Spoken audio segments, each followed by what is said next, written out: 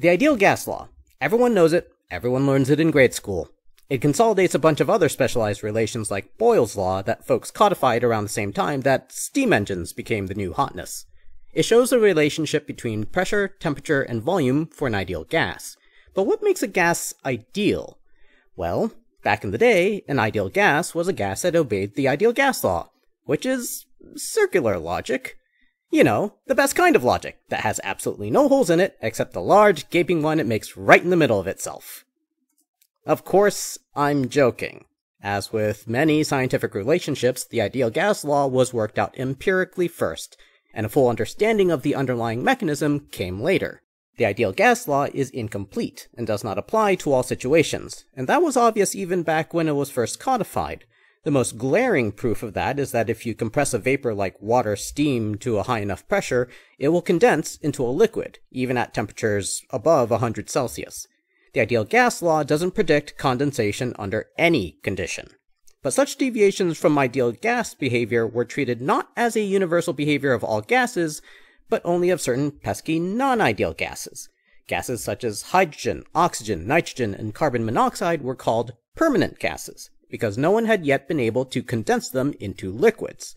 Until the mid-1800s, permanent gases were considered a distinctly different class of matter from what were called vapors, gases, like steam, generated from the evaporation of liquids.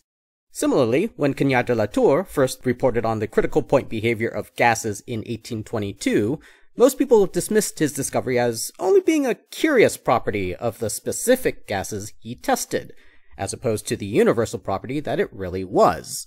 Physicist Michael Faraday was one of few who recognized that de la Tour might be onto something important, but wider recognition, as well as a name for the phenomenon, was decades in coming. Faraday and William Whewell workshopped names like Tourian state or Cagniard de la Tour point.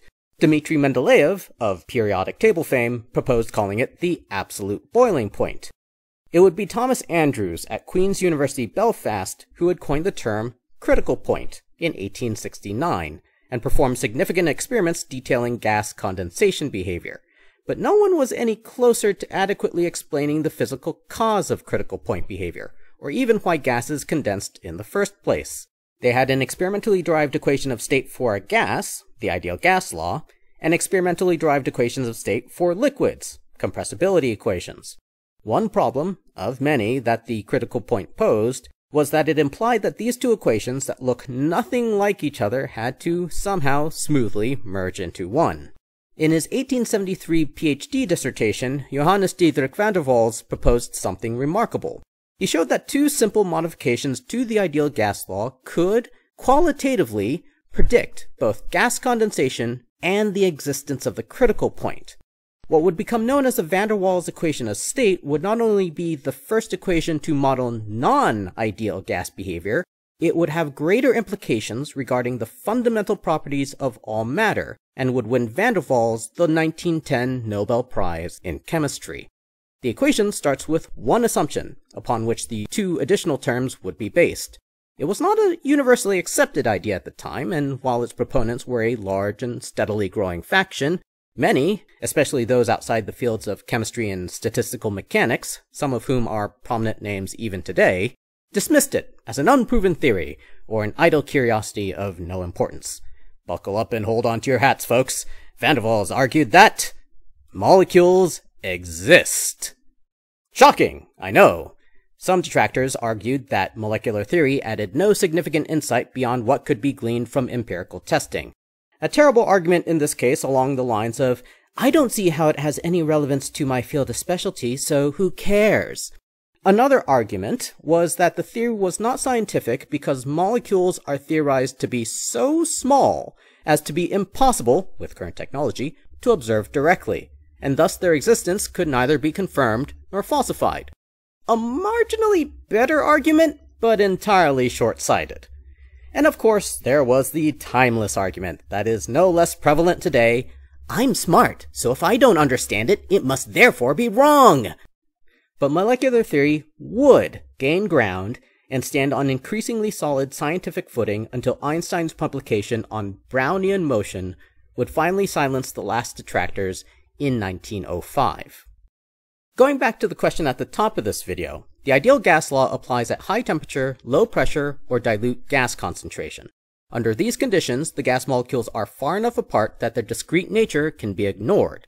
The molecules are effectively treated as point particles with no volume that don't interact with each other at all.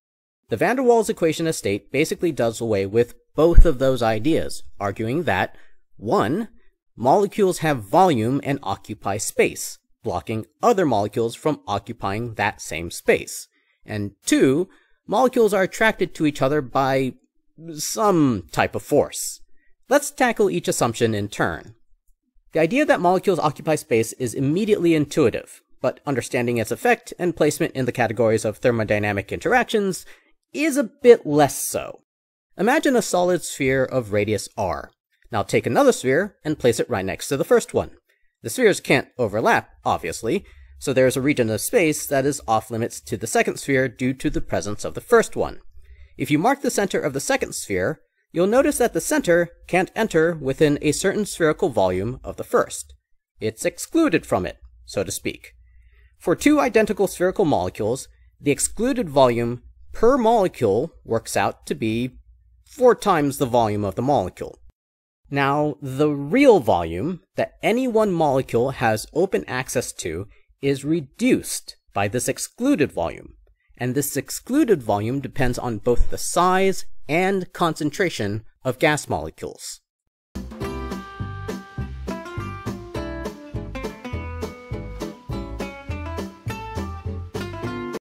In the van der Waals equation of state, this is implemented in a very straightforward way.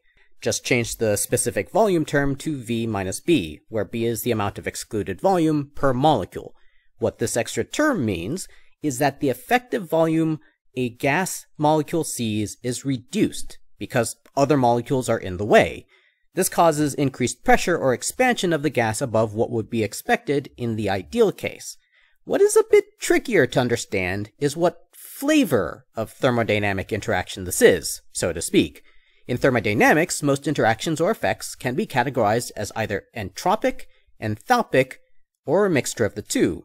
I'll let you guess which category the excluded volume effect falls into. You can pause the video if you so please.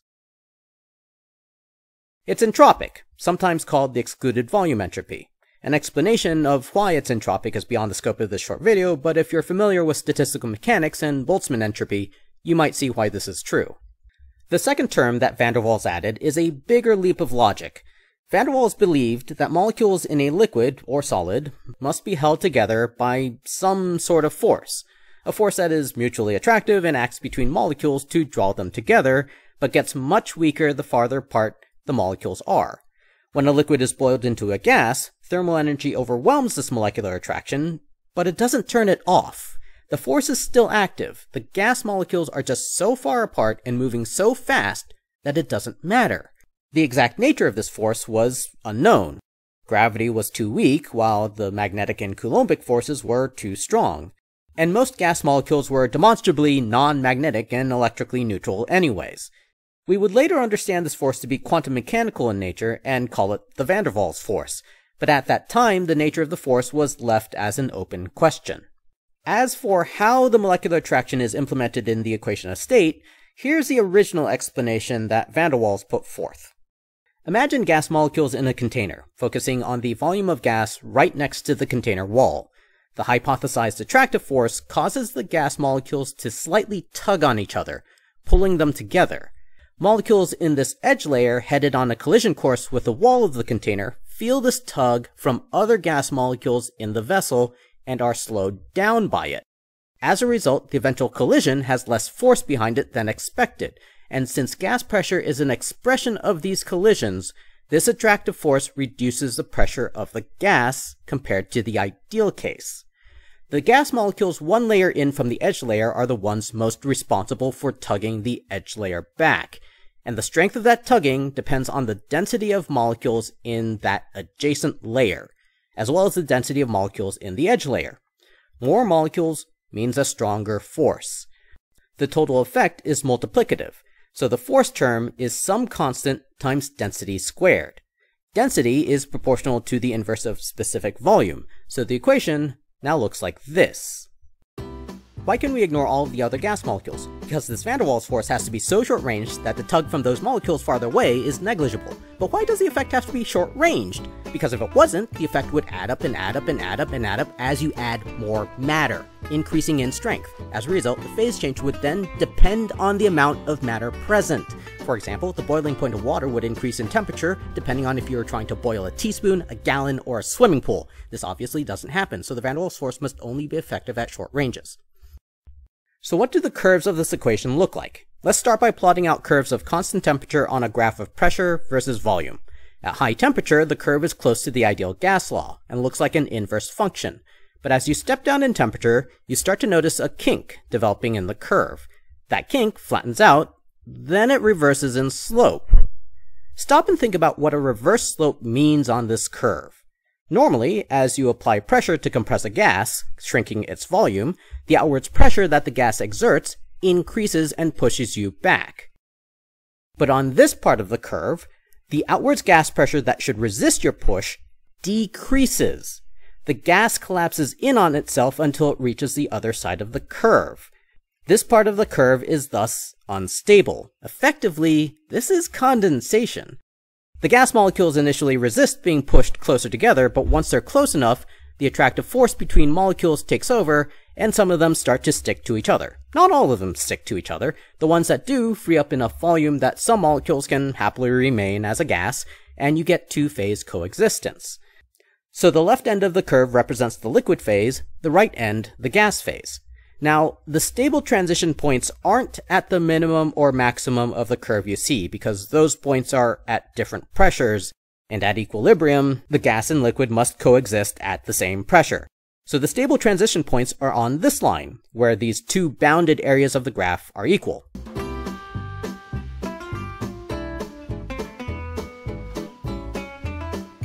Plot out all of these transition points, and there we go! We've constructed the liquid-gas transition curve, which includes the critical point at its apex. Let me emphasize how important this is. The van der Waals equation of state not only modeled gas condensation, it predicted and modeled critical point behavior. Also, if you experimentally measure the critical point parameters of a gas, you can calculate estimates for the size of the molecule and the strength of the attractive force between them. An attractive force that, oh by the way, was fundamentally unknown to science at that time. For example, here's a list of values for B for a number of gases calculated from critical point data and calculated values of molecular radius assuming a spherical shape. Compared to independent measures of atomic radius, they're not bad. To be fair, calculations of molecular size from the van der Waals equation of state can't be considered unique or independent estimates, because they first require an estimate of the value of Avogadro's constant. The first true estimates of both molecule size and Avogadro's constant, indirectly, were made by Joseph Loschmidt in 1865. That said, the van der Waals equation of state was used to estimate the critical points of those so-called permanent gases mentioned earlier. This would spur efforts that would eventually result in the successful condensation of these gases and the first production of cryogenic liquids. So the van der Waals equation of state is pretty neat. We must use it all the time, right? Well, not exactly.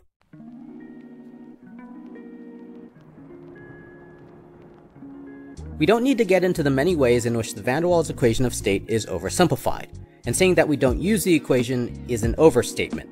If you don't need perfect accuracy, just something to extend the ideal gas law without adding much more computational load, then the van der Waals equation of state works just fine. There are more accurate equations out there, but all of them are either extensions of the original or purely empirical. In broad terms, the philosophical underpinnings of the van der Waals equation of state remain true, but it does not succeed in accurately predicting the parameters of real phase transitions. So why are we talking about it? I'll split my defense into two lines, the practical and the philosophical. No, the van der Waals equation of state doesn't accurately predict the parameters of real phase transitions, but to be fair, every model faces challenges trying to analytically predict phase transition behavior because it verges on the chaotic. When I said in my previous video that dragons exist at the transition lines, I was only half joking. As an example, one of many issues with modeling phase transitions is that the closer to the transition line you are, the more important fluctuations become. Fluctuations, what do I mean by that? What might look to us gigantic humans as a homogeneous material with uniform properties is really, at the molecular scale, a roiling mass of chaotic motion and fluctuating densities and bottom networks that differ in small ways from one place to another. Far from the transition lines, these fluctuations are small and average out, allowing us to ignore them completely and model the material with nice, simple equations. But close to the transition, small fluctuations grow into large fluctuations. We can no longer ignore these fluctuations, nor the higher order terms in our equations that make the math more and more complex. The problem only gets worse the closer you get to the transition line, and that's before we even start talking about kinetics versus equilibrium. The devil, and the dragons, are in the details, and near a transition, the details matter a disproportionate amount. I'd say that there are two ways an equation can be useful.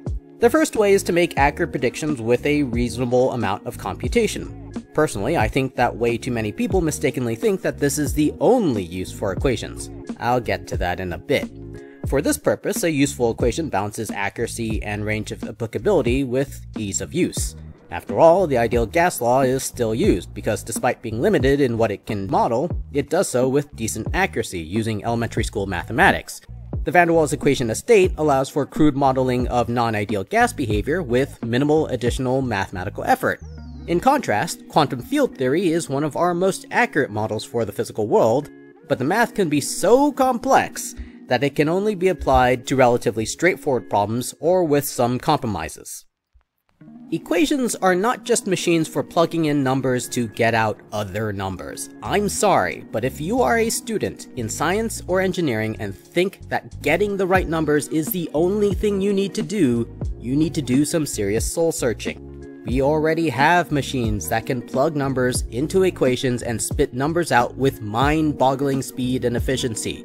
You're probably watching this video on one of those machines right now. Any job or task that can be automated either already has been or eventually will be, unless the industry spends a bundle on congressional lobbyists. The second, and I believe more important way that equations can be useful is as a shorthand language for understanding physical phenomena. You can say that the equation is the shortest possible way to state the entire script of this video. And simplified equations, however inaccurate, are useful to help build intuition. Intuition is an expression of not only a solid base of knowledge, but of deep-level understanding. It's built slowly, iteratively, one layer on top of another, and serves as a foundation upon which new ideas are built. There is good reason for teaching Coulomb's law before quantum mechanics. There is good reason to teach Newton's mechanics before Einstein's relativity. Yes, Newtonian mechanics is technically less complete than relativity, but it requires less background knowledge, it's accurate enough for most earthbound applications, and I honestly don't think we would be able to teach relativity as effectively, nor would it seem as profound, if the students didn't know Newton first. Let's take a look at the van der Waals equation of state and some of the more accurate equations that have been developed afterwards. The 2 van der Waals parameter we can easily understand as being related to molecule size and the strength of the interaction force, and you just need beginner calculus to work with most of it. These newer equations are more accurate, but these 8 parameters, what physical aspects of the system are they related to? A lot of these parameters aren't rooted in any physical argument, they're just there to fit experimental data. And the increased complexity makes it more difficult to visualize what's going on, especially for new students. I think it's useful to be aware of this balance between pedagogy, utility, and mathematical or conceptual rigor in science. Grant Sanderson recently gave a talk on a similar topic in teaching math that I recommend you watch. We teach the van der Waals equation of state first to students because it's easy to understand and practice with. Equations that model reality better have been developed in recent years, but they're more complicated. Depending on what you need to do, you may choose the simpler equations if you only need ballpark numbers or need to reduce computational load. Or you may forego equations entirely and work off of databases of the most accurate experimental data. Just remember, all models have limitations. All of them. Yes, even that one. Models are man-made tools that attempt to simulate reality. They do not create nor dictate reality. Like a good handyman, you have to understand the limitations of each tool available and choose the right one for the job. A hammer is useful for more than pounding nails, but I wouldn't use one to cut down a tree.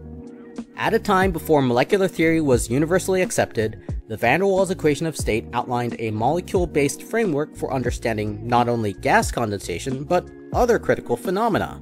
It made the first concrete step beyond the ideal gas law and inspired the development of cryogenic liquids, and it generated new questions about the interactions between molecules, particularly the force that would eventually bear van der Waals' name. Honestly, not all that bad for an equation that just added two simple terms to the ideal gas law.